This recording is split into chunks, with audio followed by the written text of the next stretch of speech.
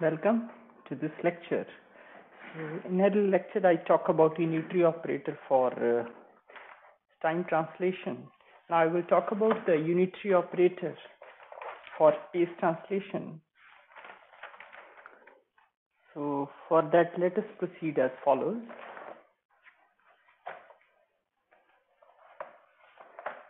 Since space translation is defined as, in simple language or in layman language, translation is defined as d upon dx form. Also, we know from quantum mechanics that momentum operator can be written as iota h cross d upon dx. So from here, we can find out d upon dx is equal to px over iota h cross with negative sign.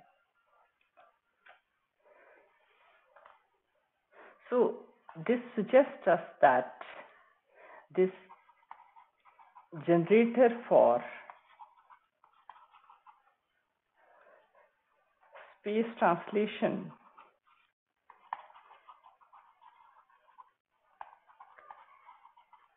can be expressed in momentum operator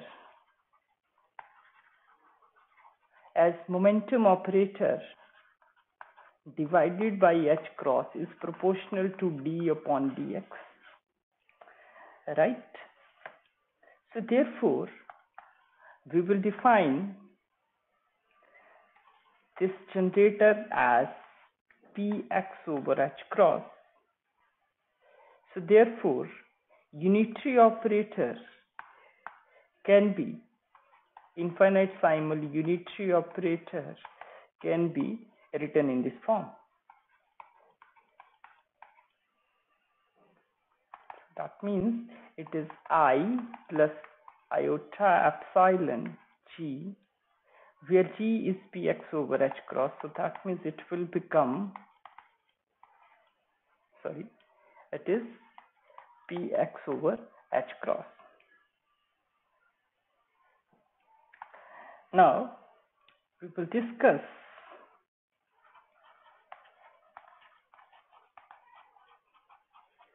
effect of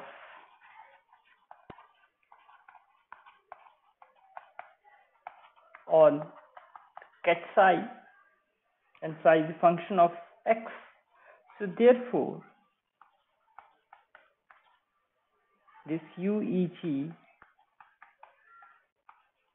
psi x, it can be written as I plus I over h cross epsilon px into psi x.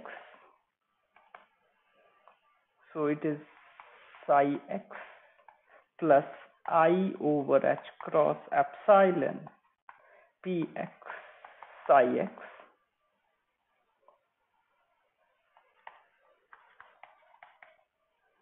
psi x plus iota over h cross epsilon and the value of this momentum operator which we have substituted here, right? So this h cross will cancel out with it and iota square will become -1 and minus will become +1. So therefore this will become psi x plus epsilon d psi x over dx, right? So this can be written now in this form.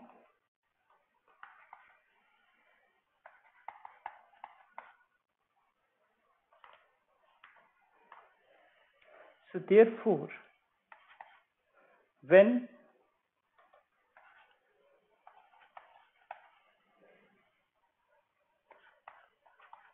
this operator operates over psi, there is an incremental change in the wave function. So how it can be interpreted? The result can be interpreted as when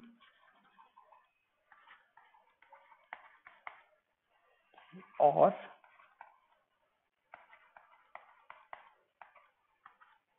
UEPX acts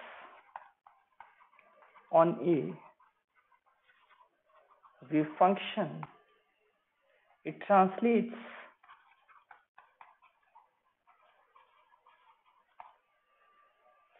it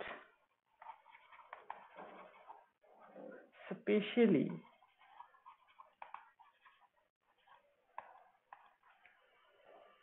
by an amount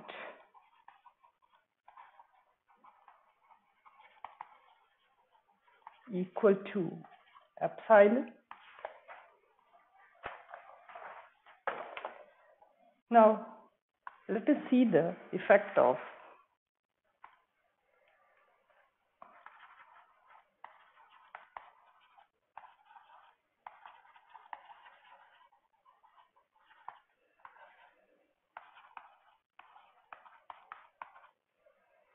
on the position operator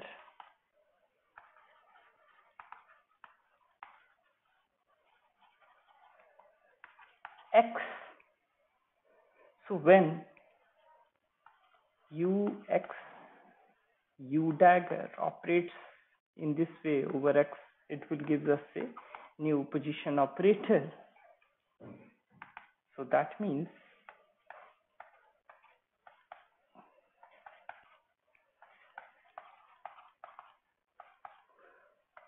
or in terms of momentum operator, they can be expressed in this way.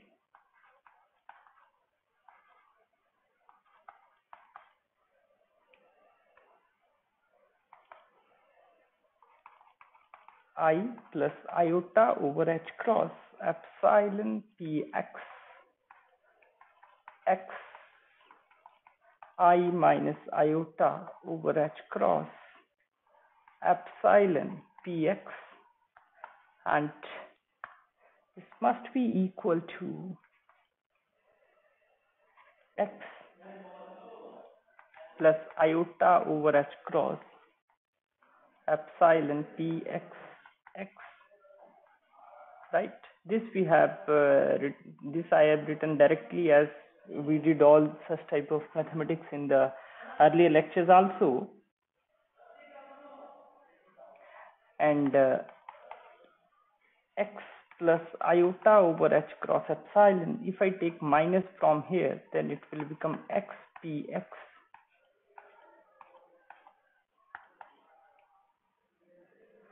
That means it's equal to x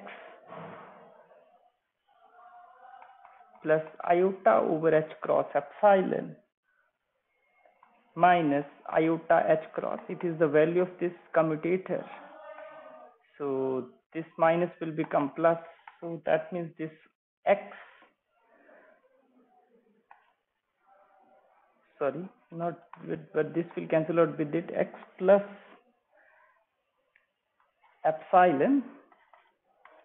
So this is the effect which we see on the position operator. There is incremental change in the position operator, right, with the operation of unitary operator. So with this article will be finished.